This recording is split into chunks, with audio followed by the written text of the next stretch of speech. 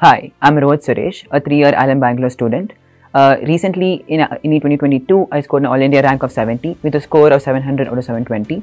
Apart from that, in KVPY, I got an All India rank of 38 in SX, and I also have qualified the Stage 1 and Stage 2 of the Bio Olympiad. From childhood, I always was interested in becoming a doctor, and it was a deep love in biology that fueled the same in me.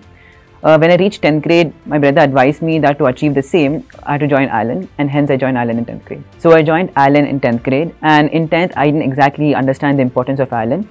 And it was actually in 11th where I understood how ALLEN would help me towards competitive exams. And that's when I began paying more attention during classes and interacting more in class. But although due to the COVID period in 11th, I was very distracted and couldn't cover much during 11th. And hence, in the start of 12th, I had a huge backlog in 11th. And it was at that point of time I realized I had to pay more attention in class, at the same time overcome my fear of going and asking the teacher doubts. In zoology, we had an amazing teacher who used to give us very colorful notes and very pictorial notes, which greatly helped us understand the given concept. Apart from that, she would give us a unique perspective of various concepts, and that also would help us greatly in our deep understanding of a given concept. In botany, our sir used to give us his first-hand experiences with various plants, and this practical insight gave us a deep understanding and also helped us remember a lot of botany facts. In chemistry, our sir would give us concise points and would tell us what's very important to learn, especially for NEET.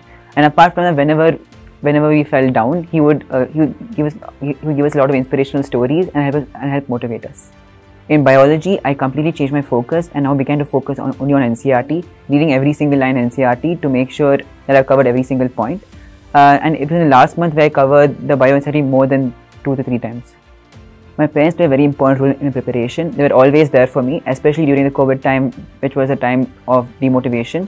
They would always be there to motivate me, always be there by my side, and always help me throughout. At the same time, the most important thing is that they always give me the freedom to do whatever I want, to study however I wanted, and wouldn't pressurize me to score well or anything. In fact, they would tell me not to focus on my score or rank, but to focus on my conceptual understanding and the application of them. The road to NEET preparation isn't a simple one. There are obviously multiple academic and mental hurdles in between. And the most important thing is, whenever you fail, don't punish yourself for the failure. Rather, understand from it, try to analyze why you have failed. For example, when I was in 12th and I had a huge 11th backlog, instead of punishing myself for having the backlog, I tried to take it as a challenge and try to finish it during 12th grade. Apart from that, try to be consistent throughout, and more importantly, be confident and positive the entire time. I'll be extremely proud if my juniors are able to beat my score